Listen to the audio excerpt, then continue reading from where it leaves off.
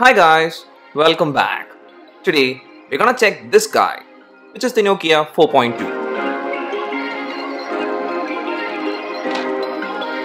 Perfect. This is the box that the Nokia 4.2 comes in. It's an Android One powered device which doesn't have great specs for the price, which is 10,990 Indian rupees. On opening the box, the first thing is the phone neatly wrapped in plastic. Let's keep the phone aside and check the rest of the contents, which is sorted into two sections, and we'll start with the left side. And here you get a good quality SIM ejector pin, and also underneath you get the documentations. Then on the right side, hiding behind this flap, is the accessories. And first, let's check the charging cable, which is actually a micro USB cable, and it's a disappointment. Nokia could have gone with USB-C. Then there's the charging brick, which is the second disappointment because it's a very slow charger. It's just a 5V 1A charger, and here it seems like Nokia is following the footsteps of Apple. And then the final accessory is a headphone, which is of really low quality. Now let's check the phone, and here in this wrapping, one thing which is highlighted is this dedicated Google Assistant button. It's a good add-on if you use Google Assistant a lot. First things first, and the initial impressions while holding the phone is that it's a very comfortable one to hold. The size of the phone is perfect, and the phone also feels solidly built even though the sides are made of plastic. But still, it doesn't feel cheap, and the front and rear is made of glass. It is this nice 2.5D glass that merges well with the plastic side. On the rear of the phone, you get the fingerprint scanner along with the vertically aligned dual camera with flash, and the camera module, it doesn't protrude out, and it's a good thing. Then for the buttons, that's where Nokia did a cool innovative thing, and that's the power button. It also acts as a notification LED light. I think this is a great thing because you surely won't miss out this light. All the buttons are made of plastic but has good tactile feedback. Then for the ports available, starting with the bottom section, you get the primary microphone, micro USB charging port, and also the single firing speaker grill. And on the top, there is the secondary microphone and also the headphone jack. Now on checking the SIM tray, it can take 2 nano SIMs and also a micro SD card. It's actually a good thing that the phone has a dedicated SD card slot because the storage is just 32 GB. The setup process of the phone is pretty straightforward, and while setting up the device, it showed a software update, which is the best part of getting this device. It's an Android One device, which means you'll surely get monthly security updates. Now during the setup process, you can enroll your fingerprint for fingerprint unlock, but the process was a bit slow. Once you enter all the information and the setup process is done, you'll be taken to the home screen, which looks like stock Android, and again, it's because this device is an Android One device. Now before doing anything, the first thing I checked is the storage available out of the box, and it's approximately 21.17 GB.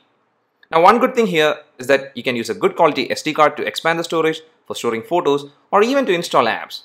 And since you have that feature, I feel storage is not going to be an issue. But what I feel is going to be an issue is the processor. It's a Snapdragon 439, which is an octa-core processor, but it's a low-end processor. As of right now, it's fine. Light tasks work well, but still, I noticed light hiccups while scrolling through some feeds. And about gaming, I tried PUBG and Asphalt 9, and actually both of them work with some frame drops, but you can play the game and complete levels. I also ran Geekbench, and the scores are disappointing. Now, the Geekbench score is just for reference, and even though the scores are low, if the phone can perform daily tasks without issues, that's all we need. And out of the box, as I said before, till now, everything seems to be okay. So let's check the display, which has the new 2019 design theme, which means there is a tiny U-shaped notch to accommodate the front camera, and also the bezels are fairly slim. There are other budget phones in this price range with slimmer bezels, but still, this one looks neat. The actual display size is 5.71 inches, and that's the reason for the compact form factor of the phone. This is an LCD display, and my initial impression is that it's an average panel. The colors look fine, and same is the case with the viewing angles. But what I did notice is that this LCD has a bit of irregular backlighting at the edges, and also it's just a HD display. So till now, it's just average. And I thought maybe it's the camera that's gonna impress me. But that's also a bit of letdown. On the rear, you get dual cameras, and on the front, there is an 8 megapixel camera. The shots that the main camera takes is average to good depending on the light available, but what's more disappointing is the camera app, which is slow. The selfies are also soft, and overall, the pictures captured are a bit dull in terms of color. Then for the battery, it's a 3000 mAh battery, which doesn't give great battery life. I did test the battery just once, and it was an average use day, but at the end of the day, it did show low battery. And also since the charger included is a very basic and slow charger, the charging time to fully charge from 10% to 100% was approximately 3 hours. Then one last thing is that the speaker used is also not a good one because the sound is a bit on the low side. So you might have got an idea here about the phone based on my initial impressions, and it's not a positive one. Almost everything like the display, camera, performance, speaker, all are just average or just fine.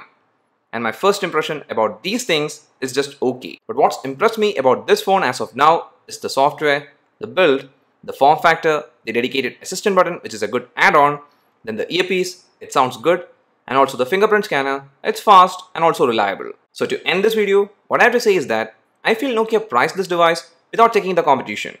Because in this price range, there are plenty of other options available which are better.